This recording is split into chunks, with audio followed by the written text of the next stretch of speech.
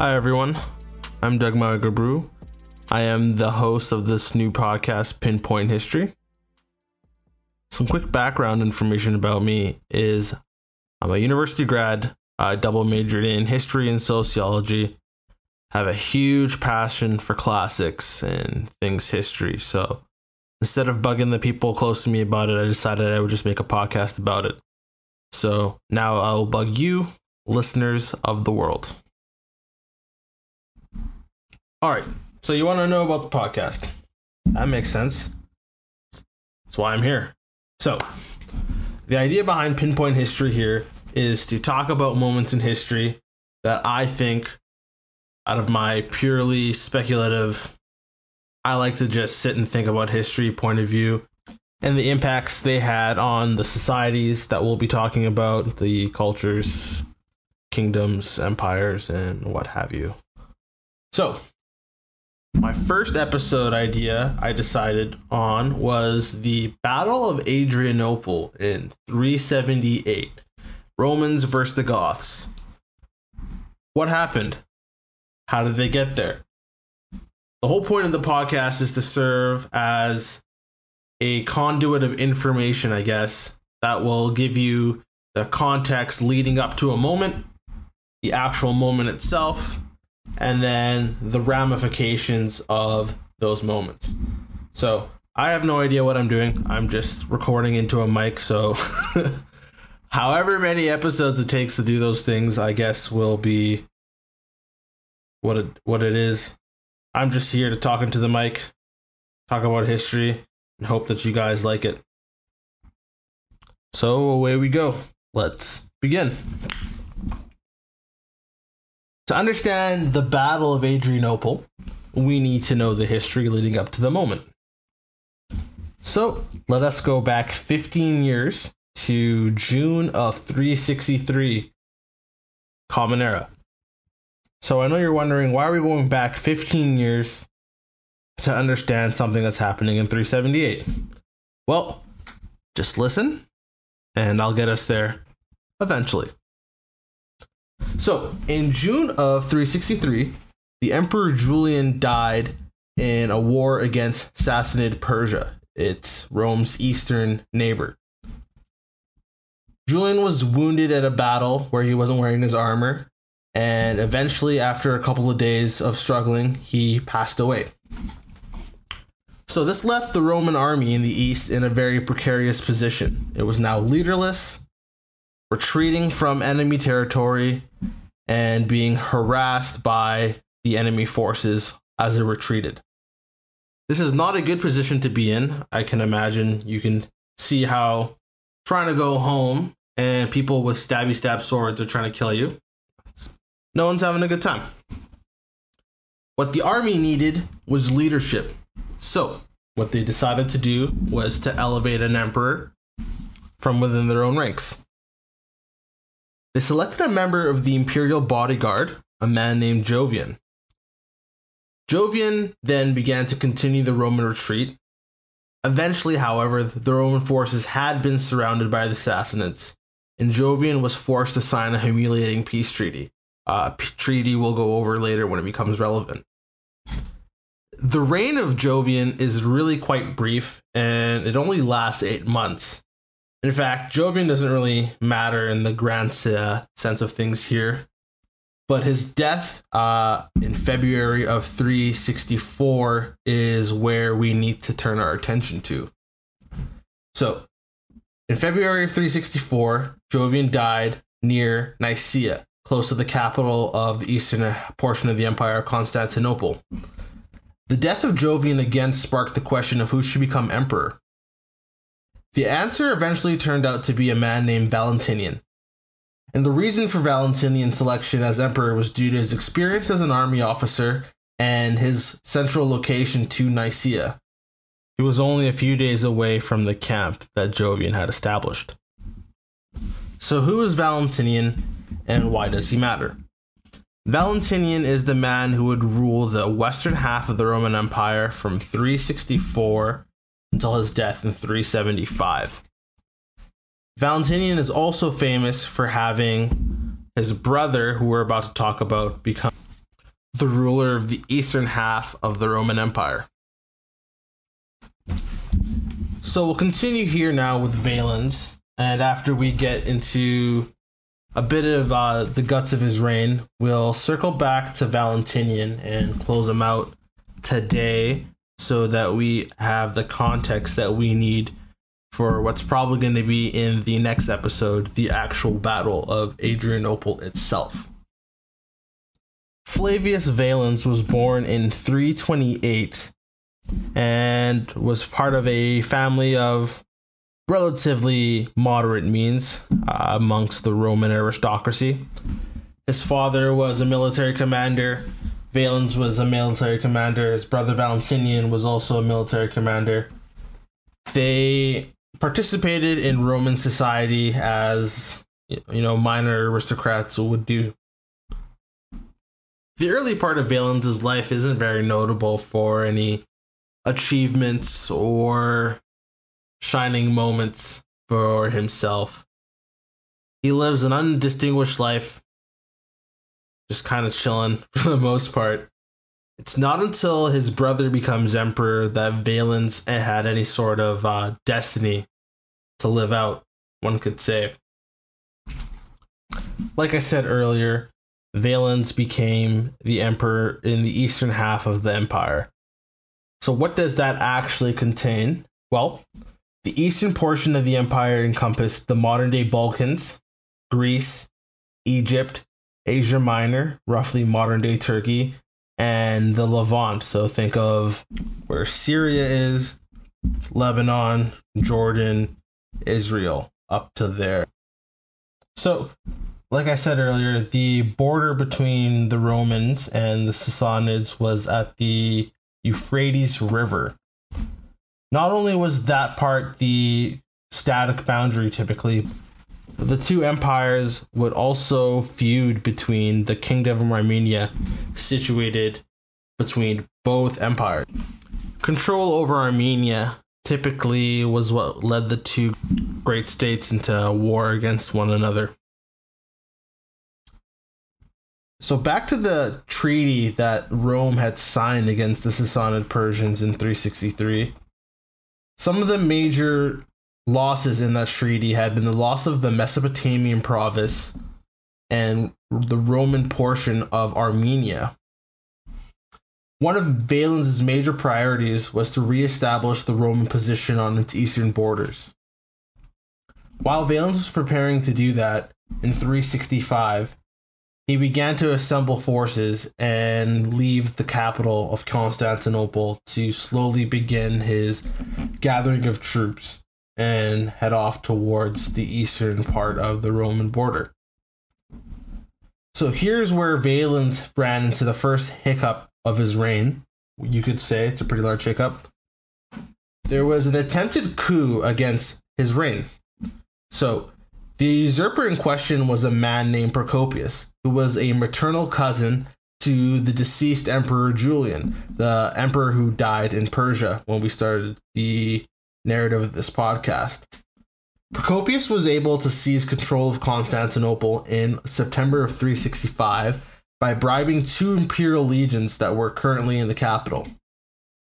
So, Procopius was able to take over the capital while Valens had left.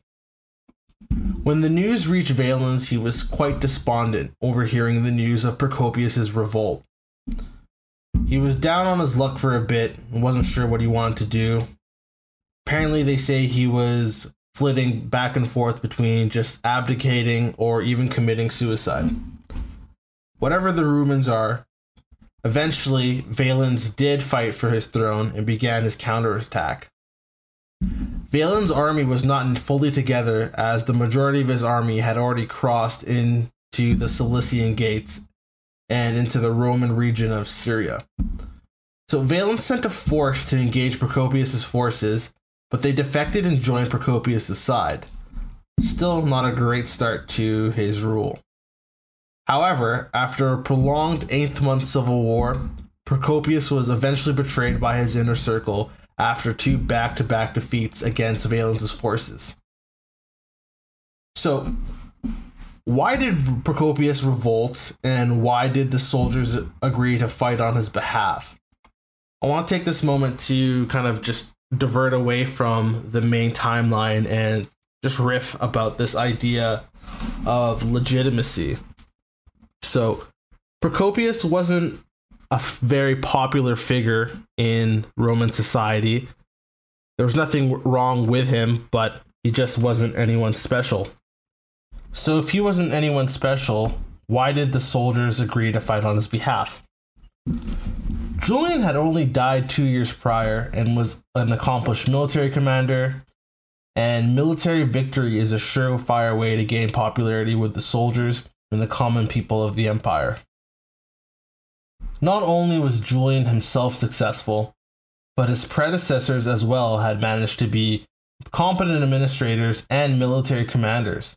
Going back to the start of Constantine the Great, Julian was actually the last Constantinian ruler.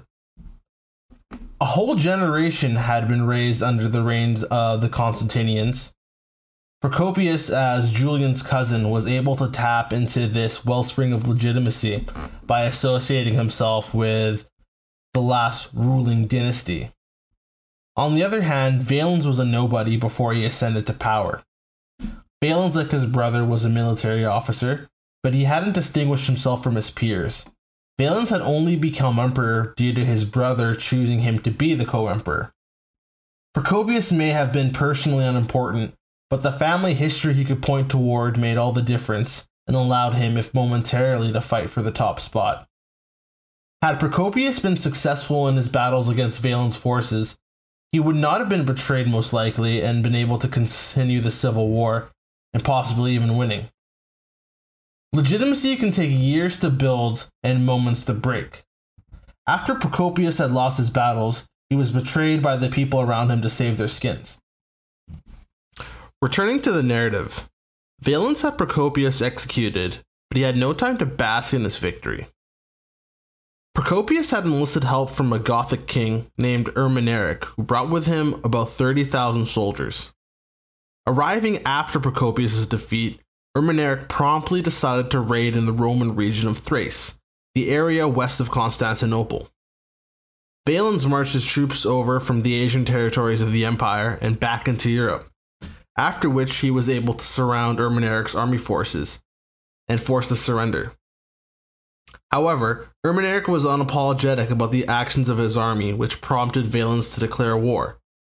And then in the next year, in 367, crosses over the Danube and into the Gothic heartlands and attacked the vassal state of the Visigoths under Ermaneric.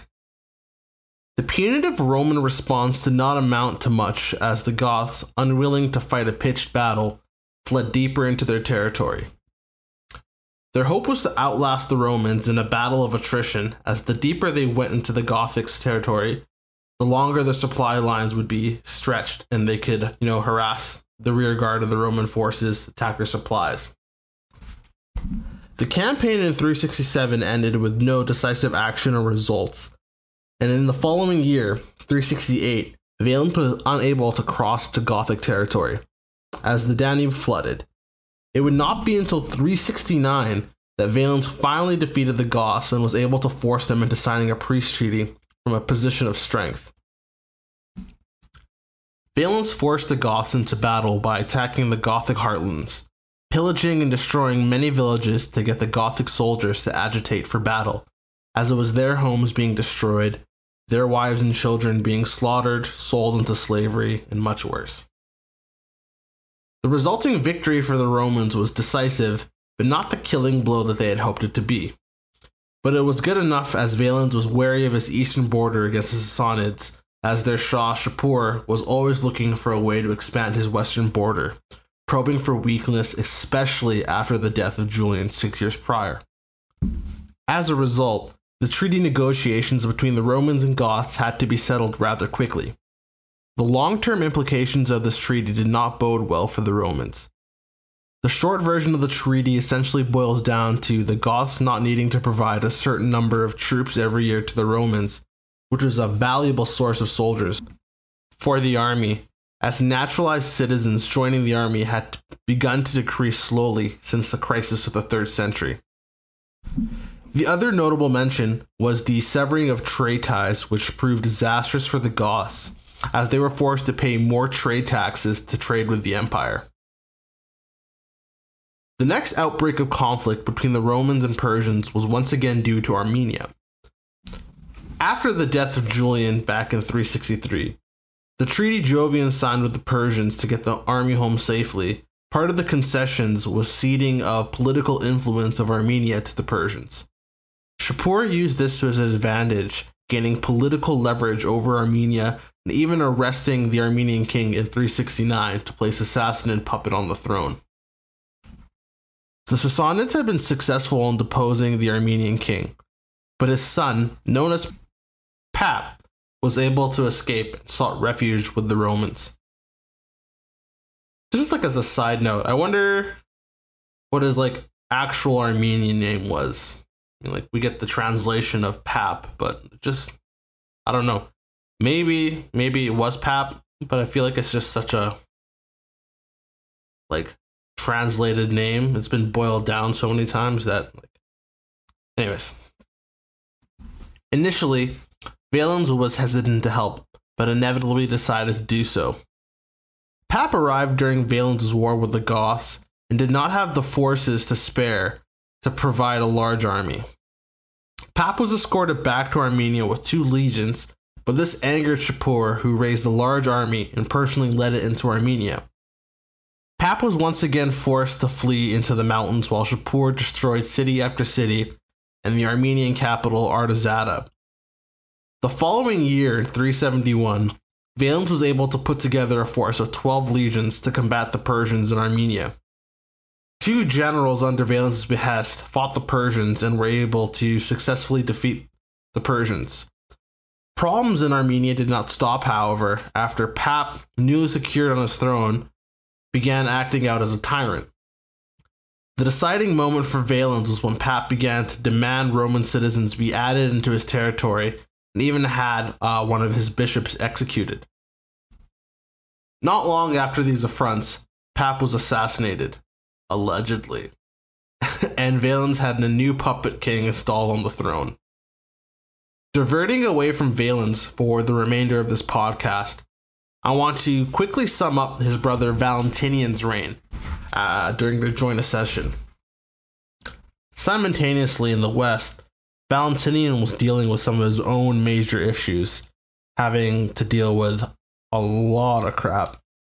It's no wonder, and you'll get the sense of this after, why the empire was divided between rulers. There's just too much happening at once for one person to effectively control and maintain a response to all threats at once. So having 2 emperors just became the logical decision. Just to quickly recap, Valentinian ascended to the throne in 364. He made his brother co-emperor with him, and then they split the empire into halves. Valentinian in the west, Valens in the east. So the first major problem Valentinian ran into was in 367. An event known as the Great Conspiracy happened on the island of Britain. And no, the Great Conspiracy is not some crazy bill that was introduced into the legislature to, shake everything up. The Great Conspiracy was a coordinated effort by the Picts for modern-day Scotland, Saxons, and Franks. In 367, these groups launched a joint attack on the Roman province of Britain, nearly removing it from imperial control totally, with coordinated assaults coming at Hadrian's Wall, the south portion of the shore, and the western part of the shore, respectively. These coordinated assaults killed the leadership on the island of Britain as well, and it took over a year before they were able to reassert control on the island of Britain. During this year, it was a complete slaughter on the island, as many citizens who didn't live in the walled populations were victims of what happens during, the events of a raid. They're killed, they're enslaved, they're sold into slavery, they're raped. Just a lot of tragic stuff that's happening to these people. I try to keep a sense of understanding that these things, when we talk about them, they're not just words or things to be read off. These happened to people many thousands of years ago, yes, but it's just it's important that we don't lose sight of humanity, and that when we read about things that happened a long time ago, that we try not to lose some perspective. The initial Roman response was fairly anemic, and it took a couple of tries before the island was reconquered. The person who reconquered the island was a general named Count Theodosius, who is fairly important in the reign of Valentinian, and his son will become very important during the reign of Gratian, Valentinian's son. His son's name is also Theodosius, so, the Romans just like to do things that way. The next major rebellion was in Roman Africa after a half-Roman, half-Berber named Firmus led a revolt against the governor of Africa. The governor of Africa was pretty corrupt. It's your standard stuff. He extort money from local tribes and groups and cities after they had paid their taxes. And if they wouldn't pay him their bribe money, he would essentially have the local bandits come to their cities, raid, destroy them as ways to show people that he was serious. Either be extorted, or when you're attacked, the government won't come and protect you. Standard stuff. So, Valentinian once again sent his golden boy, Count Theodosius, to quell the revolt. But it took over 2 years to bring the province back under control. Then, later, in 373, Valentinian had to fight the coalition of German tribes of the Quadi and Alemanni on the Danube frontier. The cause of this war was the building of Roman forts over the Danube in Quadi and Alemanni territory. The Roman ignored the German groups and continued their building projects, resulting in attacks from the Quadi specifically. Valentinian sought results, and so appointed a man named Marcellianus in charge of the development. Marcellianus, now in charge of the local operation, was hounded with requests from the Quadi to cease building immediately. So, he decided to fool the Quadi. Marcellianus hosted a large gathering of Quadi nobles for a dinner event, as a show of peace and friendship. And in the middle of the party, once everyone was drunk in a good mood, he had the king of the Quadi kidnapped and then murdered. The Quadi were furious at this betrayal and attacked the Roman fort in their territory, and then crossed over the Danube and into Roman territory. Valentinian, after hearing this, began a counterattack and pillage into the Quadi territory. After a successful punitive response by Valentinian, pleas from the Germans as to why they had attacked had been sent to Valentinian, telling him of Marcellianus' treachery. Valentinian glossed over the fact that the king of the Quadi had been murdered, and declared that the Quadi had been wrong, and continued pillaging their territory. Valentinian only stopped for the winter of 375. The Quadi once again appealed to the emperor and committed to providing the emperor with soldiers for the future, which ceased hostilities for the moment. The results of Valentinian's victory had peace envoys from the Quadi appeal to speak directly with the emperor, which in Valentinian's 11-year reign he had thus far not done with any group of people. Eventually, Valentinian decided to hear the requests of the Quadi personally and held an audience with them. In the meeting, the Quadi had claimed that it was the Romans who had been the aggressors, first by building forts in their land, then with the murder of their king. Then they began telling Valentinian, while they had agreed to the ceasefire, other groups may not, and that they were different from other tribes. To a Roman, everyone's a barbarian, so what do you mean everyone's not going to stop attacking? Well, we signed a peace treaty. We're not the same as these other groups of people. Anyways, so, that was the Roman mindset. However, this led to an interesting predicament. Valentinian began to get really angry, like furious. Imagine some dude with a vein in his forehead popping out as he screams his lungs out. That's essentially what Valentinian was doing with these envoys here. And the screaming only stopped once Valentinian collapsed and hit the ground. So, Valentinian just worked himself up into a murderous rage, with the victim being himself. Yeah. He either died of a stroke or a brain aneurysm. That's what the historical records give to us. Well, that's what we interpret from the historical records. So in 375, after an 11-year reign, Valentinian I was dead. Now, who's going to rule in the West? Well, that's a good question, because Valentinian had 2 children. He had a son named Gratian, at this point only 16 years old, however, had been crowned co-emperor with his father. He also had a 3-year-old child. So, he's off the table. Right? Wrong. His son Gratian was acclaimed emperor, and his brother Valentinian II was also acclaimed emperor. So these two now split the already split empire into thirds, with Valens in the east, Gratian in Italy, and his brother having Spain, Egypt. It's a bit of a mess. I'll find a map for you guys to kind of see what the breakdown looked like.